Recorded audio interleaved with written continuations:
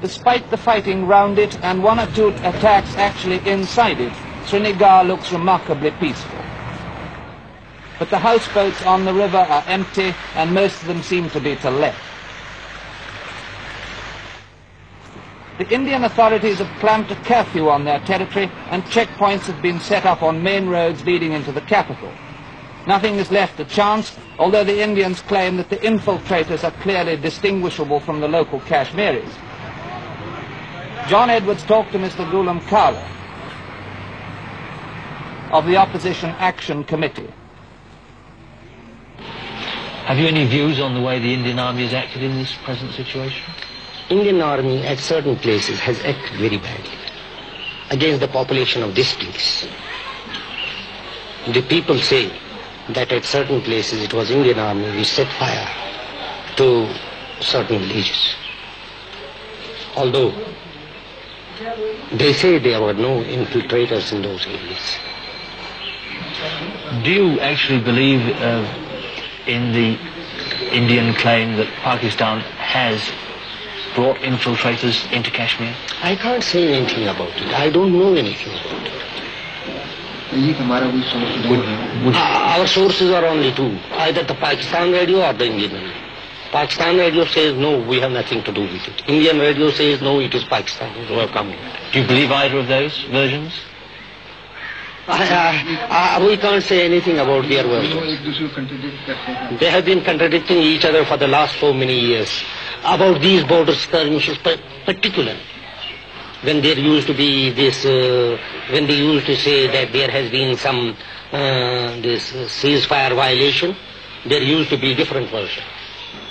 And we have never been able to see which is the correct version. Why has India, do you think, refused a plebiscite in Kashmir? This question you should put to India. I can't say. But I can tell you that for the last 18 years it has been put in the cold storage. Why don't people here then like India? Because they have not been able to rule properly. That is the main reason.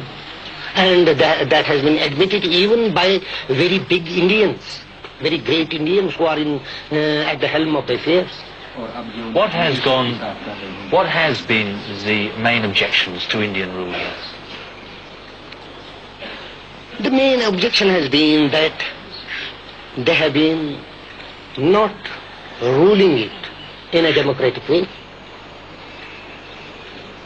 For the last 18 years we have seen no democracy in Kashmir. How have the Indians been treating the local population in Kashmir? At this time they are practically treating us as Algerians were treated by French. Minus the fact that we are not behaving like Algerians. We want that this issue, Kashmir issue, should be solved in a non-violent, non-communal manner and in a peaceful way. The United Nations have the thankless task of trying to hold the ring. They have no forces here, only 45 officer observers. Their job is to investigate complaints, and this year they've been getting more than ever before, more in 1 month than in many previous complete years. But they can't take action, only report back to Secretary General U Tant in New York. Does today's news of India's moves across the ceasefire line mean the UN will soon be engaged in yet another major peacekeeping operation, like Cyprus and the Congo? Or will the two sides move back in time from the brink of war?